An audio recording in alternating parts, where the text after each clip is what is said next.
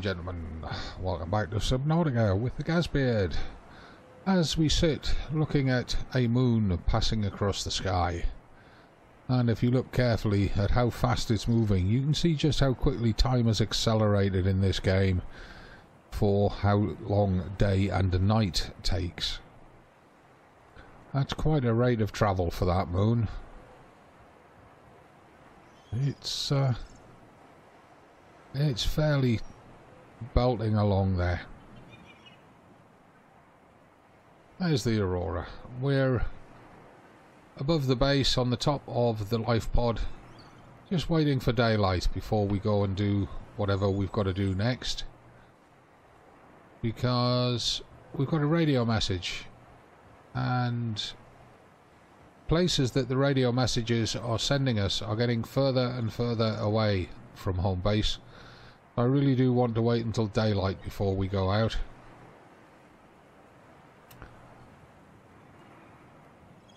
Well, let's at least go and get the message.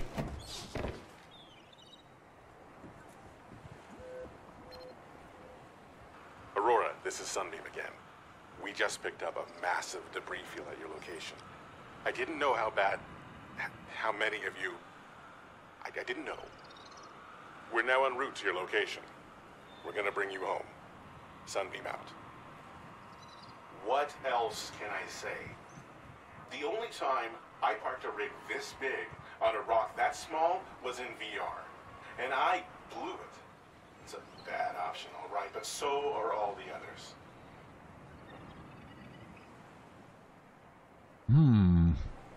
Well, that second voice doesn't sound too confident about being able to get down here and land. But rescue's on its way. Hooray! Hooray! Hooray! Hooray! Right, let's go get something to eat and drink. And then we'll check to see... And even removing a set of bulbs from each of those plants has not dimmed their light very much, has it? Let's get something to eat and drink, and then let's see if we've got to go and meet them anywhere.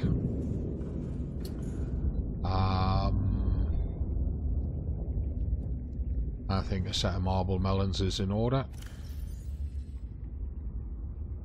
Wait a minute.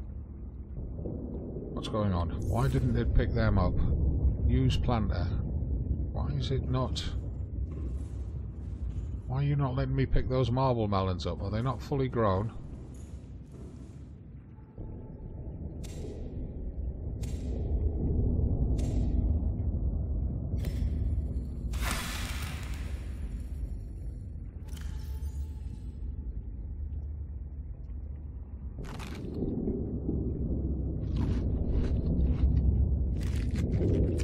There we are. That's done. Right.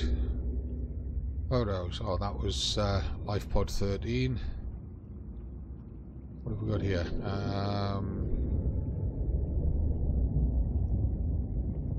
No, it hasn't called us forward for rescue yet. It's just saying that they're on their way. Okay, that's good. Right, now, while we're here, let's just check into other logs. Jelly ray. Assessment inedible. Okay. Flora,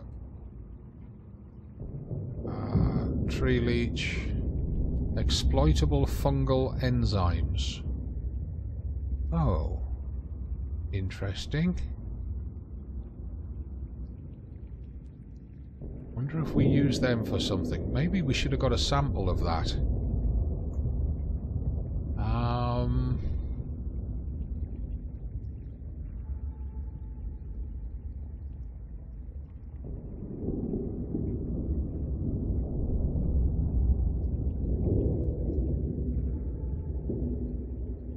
I wonder if we've got to go back down there and get a sample of that, because if it's got exploitable fungal enzymes, maybe we use that in a recipe. Well, that's maybe what we can do today. Let's have a look at all these data downloads. Oh, alien data. What's this? Scan data. Orange tablet. Right. Okay. Aurora survivors. Have we now got...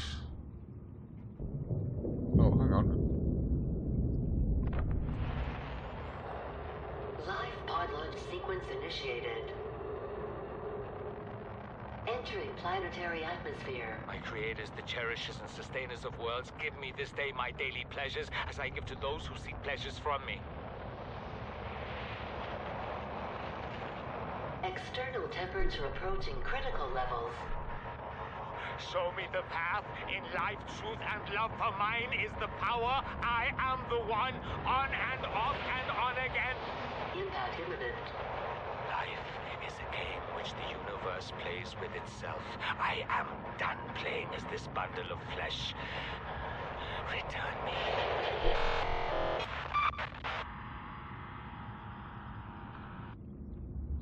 Okay. So the guy found religion in his dying moments.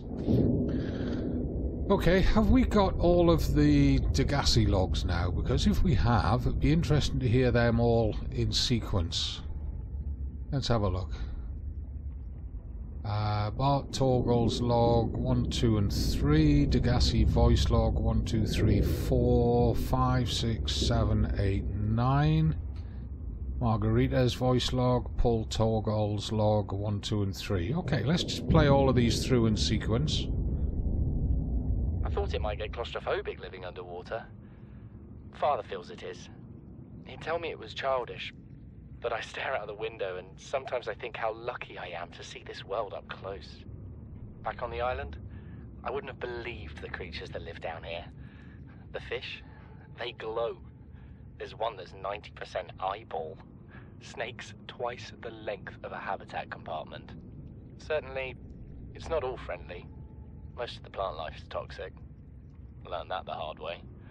But I've managed to coax some marble melons into growing indoors. And when they don't cover our dietary needs, well, we eat the fish themselves. It's a bit gross, but it's nothing they wouldn't do. I've been attempting to document my findings. Father approves. He says understanding is power, that the more we know about this planet, the more we can use it to our advantage. I'm just doing it because it's fun. It's not easy without proper equipment and network access, but the old-fashioned way, observing, taking notes, testing theories, shows me the world in a way a spectroscopic analysis never could. Lately, I've been watching the crab snakes. They ambush their prey as it tries to feed on the mushrooms they hide in. What they don't eat settles on the seabed, which fertilizes the mushrooms, which feeds the herbivores, and so the chain continues. Co-evolution gives me the fuzzies. Something incredible just happened. Since we're down here, I had this plan to build equipment and study the life forms we were encountering, but I didn't have enough enameled glass. So, I started looking for a natural substrate that would strengthen the glass we have, and those stalker teeth we've been finding fit the bill. Only, well, we needed more. That's when Marguerite got interested. She actually listened to me, more than I can say for Father, and I worked up the courage to talk about my more tentative theories. When I told her they were attracted to metal deposits, that their teeth get dislodged when they pick them up, her eyes narrowed and she dashed out of the room. 3 hours later, she came back, her pack loaded down with stalker teeth. I asked her about it. She shrugged and said my theories were good.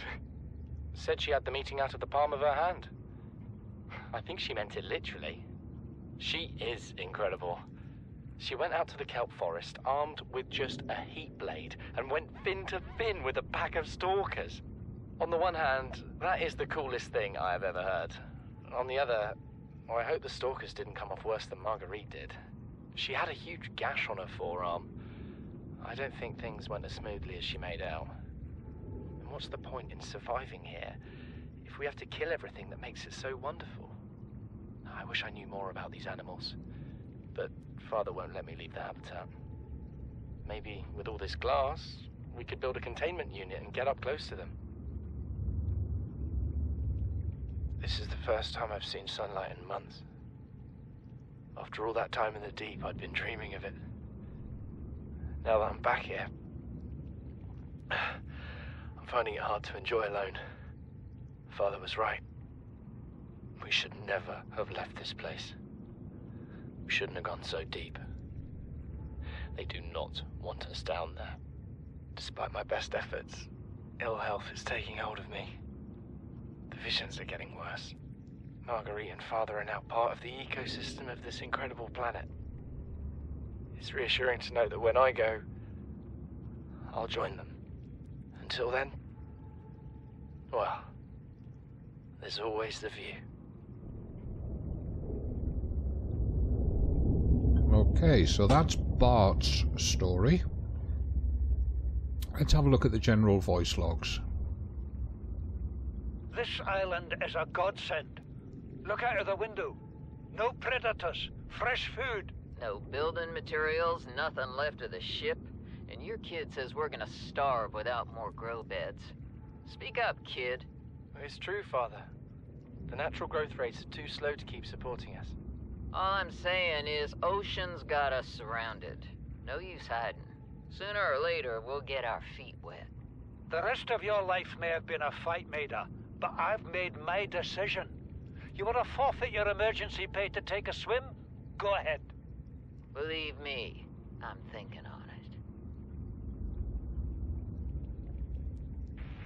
Son, I said wait for the storm to pass. Your life's more valuable to me than a plant patch. You stopped being in charge when the ship you were captaining sunk. I'll stop being in charge when you take charge of yourself. Say, Chief. Chief, What? you know how to drain those grow beds of 40 tons of stormwater? Or how to conjure food from the air? I know how to prioritize. I'm just saying, if that's so, what's your boy's life worth to you today? If tomorrow you're gonna be so hungry you start wondering what he tastes like. Let him go deal with the plants. Son, go deal with the plants. Bart, Torgal has disembarked the habitat. Interfere with my family again, and when rescue arrives, I will leave you here. Do you understand me? No rescue coming, Chief. Not in time. No staying here neither. This rain keeps falling, sooner or later this place will be buried. Only choice we got is whether to get buried with it.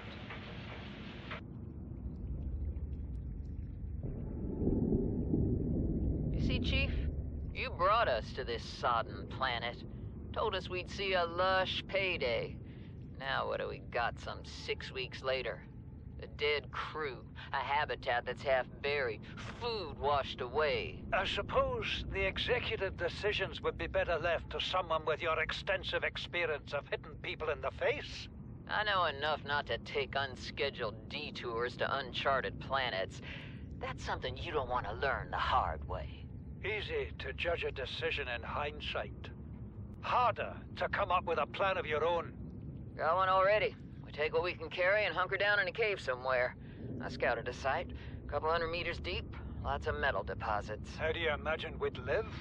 With ready access to building materials, like damn queens, a couple of water filters, a bioreactor, fresh fish. But Chief, we'll eat seaweed salad and drink our own urine if that's what it takes.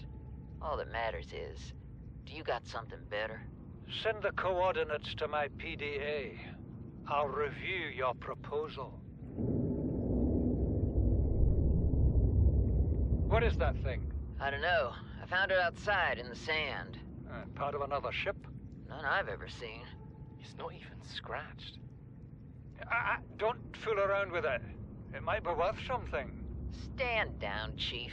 If it were gonna crumble to dust, it would have done so when I picked it up. It's glowing. We're not the first people to come to this planet. People. Maybe. Could be aliens. Could be the damn sea monsters for all we know. One thing for sure, we ain't gonna find out by staying here. Son, there is always a pecking order.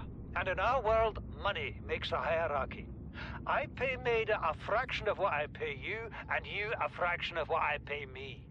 If money makes the hierarchy, why is Marguerite making the decisions? We need her. We let her think what she likes, so long as she does what she's told. What if she doesn't? For enough money, she will. People always do. We're already 200 meters below sea level. You want to go deeper? Look around us, Chief. Water leaking through the hull, water outside the hatch. We're drowning real slow. If rescue arrives, whatever shot us down, it's gonna do it again and again until it's shut off. You see an off switch around here, Chief? Why would it any more likely be half a kilometer down? Your kid found something on the scanner. There's something down there. Something that shouldn't be. You're mad. I'm going all the same, and I've an idea you two are gonna follow. But if you do, be mindful. Your authority stopped at sea level. Please, stop fighting and listen. We're sick. What? How? You've been coughing, right? Feeling itchy? Blisters? Yeah. The biometrics would have warned us if we were sick. It's something new. It's not in the database. Come on, then. What's it gonna do? Turn us inside out? Dissolve us into jelly? It's an alien bacteria. It's everywhere. Every organism on this planet. It's altering our genetic code. How are the creatures surviving if they're infected? I don't know yet. Want me to cut some of them open for you? Find out what makes them tick? No. Just tell me what you need, son. Materials, equipment. Just... Can I have some quiet? I need some time to think.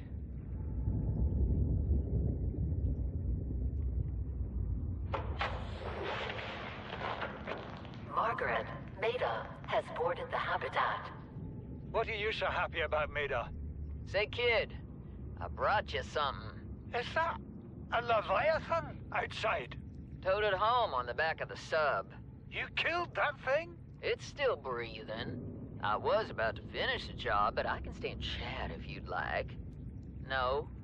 Then make yourself useful and pass me that hardened blade. Are you out of your mind? You brought that thing here? What if it's not as dead as it looks? What if others come? You prefer it got curious and came of its own accord, or got messed up and dragged here? When we get off this planet, I am going to drag you through every court in the damn Federation.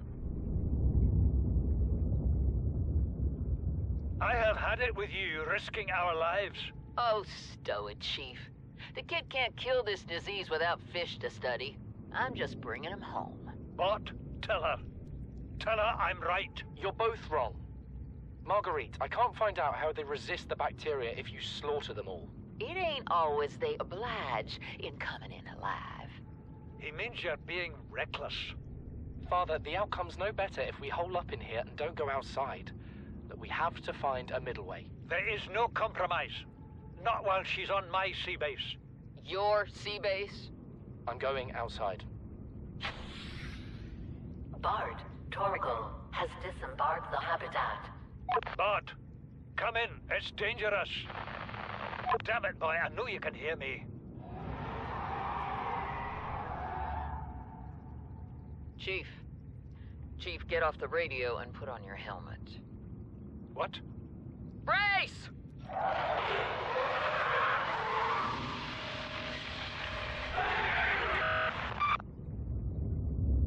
Okay, so that explains what happened to Paul Torgal and to Marguerite. Now, Bart survived that, and I think we've listened to those two sets of logs in the wrong order. We should have listened to the general Degassi voice logs first, and then Bart Torgal's log. What was Marguerite thinking about all of this as it was unfolding? These conniving corporate bourgeois, inbred, incompetent, self-absorbed jerks don't have a damn clue. The kid's not so bad. He's even useful. But I swear, everything that comes out of his father's idiot face is a narcissistic lie. He wants to stay in this cave, his problem. I'm the one doing the heavy lifting.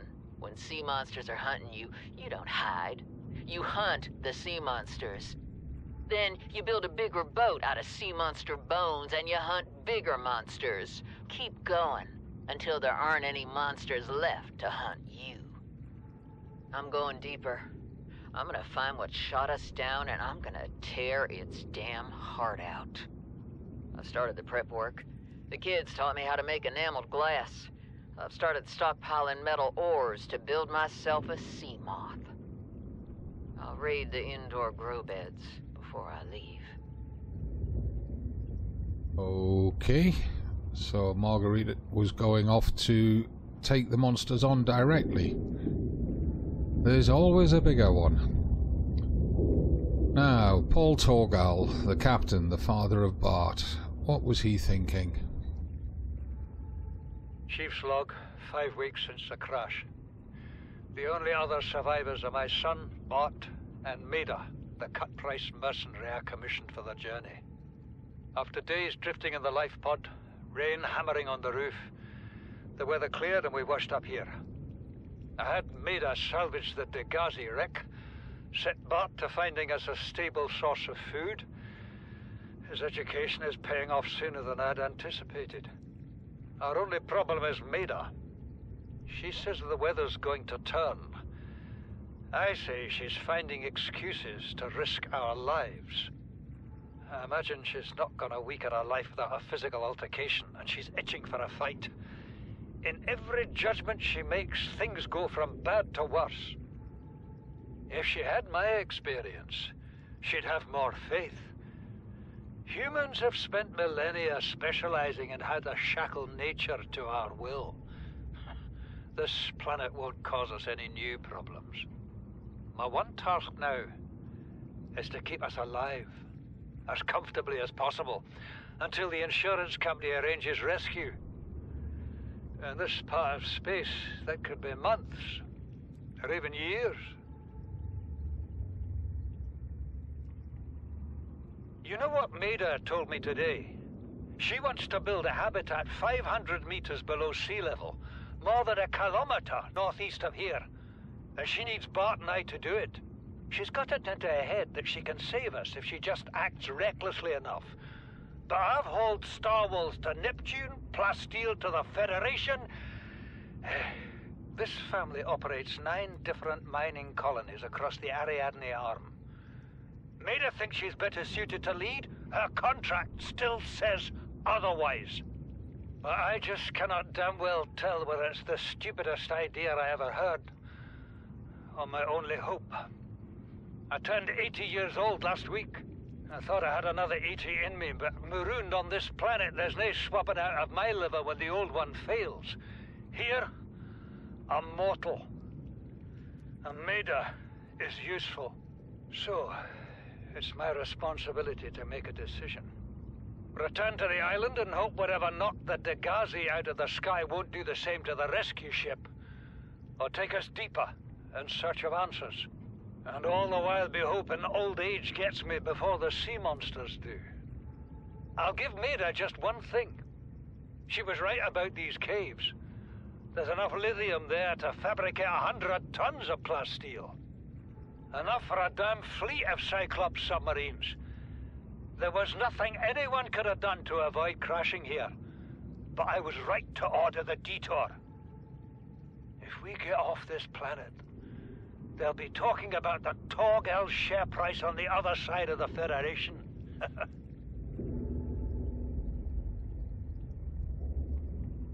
Came out of nowhere. An alien kraken, bigger than a Cyclops. Tore a hole clear through the reinforced hull. I barely got my breather in time. I told her. I said others would come. The rupture threw me clear of the habitat, and the monster turned and bore down on me. And just as its tentacles came within reach, Maida appeared out of nowhere. She had a sea glide in one hand, a jagged piece of scrap metal in the other. She meant to butcher that beast or die trying. The last I saw her, she had the metal lodged in its neck as the monster did its best to shake her, contorting off into the darkness. I'm certain she got her wish, one way or another. Then I thought I saw a light deep below me. I hoped maybe Bart had swum clear. I followed it.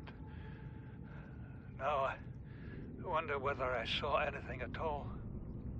Our oxygen is low. The habitat is gone. I can't see the sky. Something surely has the scent of my blood. Okay, so that's all the voice logs that we've collected so far from the Degassi survivors. And we've been listening to the Aurora survivors as we found them. So we've got a public document here, Trans-Government Profile Mongolian Independent States.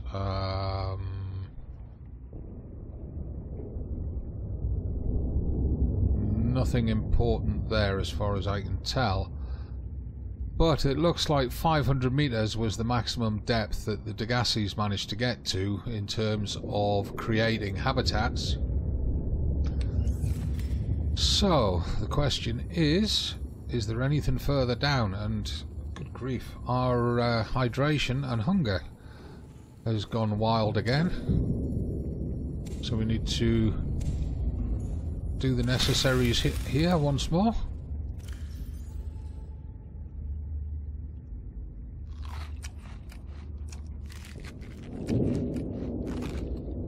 And 3 marble melons is not quite enough.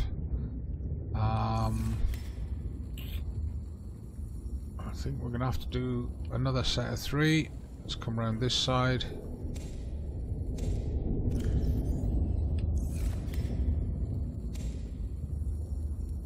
Come on.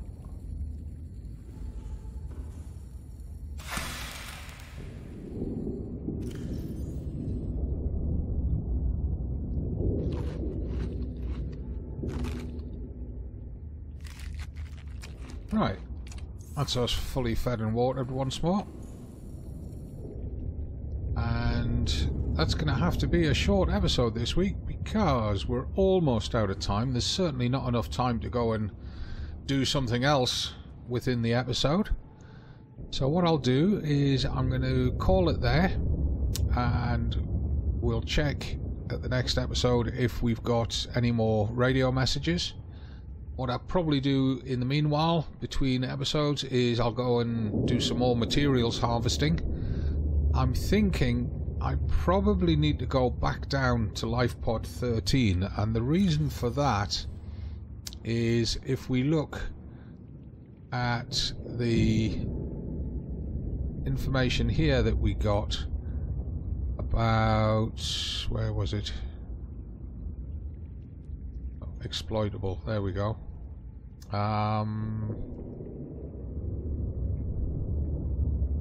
No, it wasn't in there. Might have been in fauna.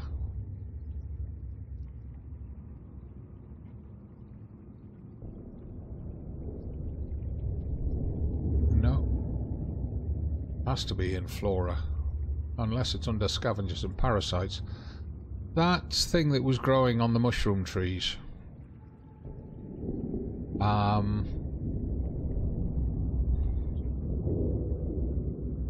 It's not listed in the exploitables. Has to be in here somewhere. Not that one, is it? No. Tree leech, there we are.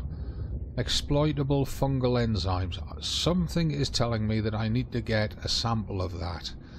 And the reason I'm thinking that is because we don't have the recipe for making that green goop, whose name I'm forever forgetting, that we do need for making the reinforced drive. Well, we need the synthetic fibers recipe, wherever that may be. We definitely need that.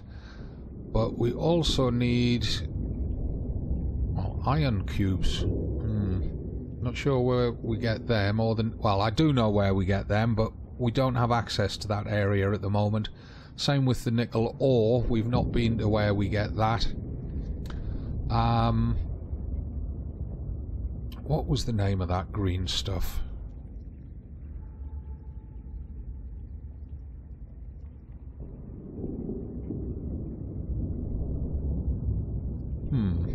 Where's it gone? We also need another part for the prawn suit drill arm. Unless we've got it. No, we've got that. We can actually make it. I'm not sure if we've put it on the prawn suit or not. I'll have to go check. We need the blueprints for the grappling arm, which we don't have as yet. I need to build a scanner room. And there we are, polyaniline. That's the one that we don't have the recipe for. And it does appear in several things that we need to be building. So I need to find the recipe for that. And I'm not sure where we find it. But I shall have to go digging for it. And we do need the prawn suit grappling arm. Now I'm wondering if I've got to go back into the Aurora. And I did say a few episodes ago that I would have to go back into the Aurora because there was a few non-essentials that I'd forgotten to pick up. So I may do that and just have a general scavenge around for materials. So while I'm saying goodbye, let's just go check the prawn suit and see if I made the drill arm for it. I don't know if we can see if it's on there or not. Modules is probably on the other side. It looks like I don't have any modules in there. I don't want to enter the prawn suit. I just want... That's a grappling arm. Not a grappling arm, a grabby arm. And that one's a grabby arm. So we don't have the drill arm on it. We don't have a storage unit on it. Unless it's in the back. We can't get to the storage unit in the back there.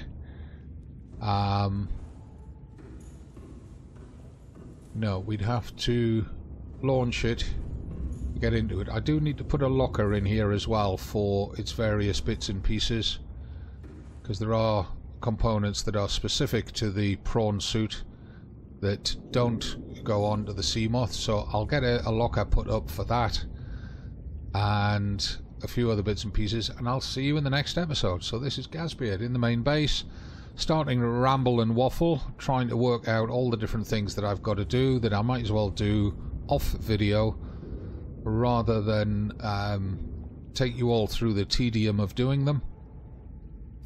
I'll save until we've got something more exciting and then I'll start recording again. Thanks for being here. As always, you know what to do. If you've enjoyed it, give it a like, subscribe to the channel, leave your comments, questions, observations, tips, tricks, hints, everything down below in the comments. Please do comment. I'm noticing that nobody's commenting on the Subnautica videos, and I really do need the feedback from you guys. So from me, as always, it's not goodbye, it's just bye for now. 10, 9, 8, 7, 6, 5, 4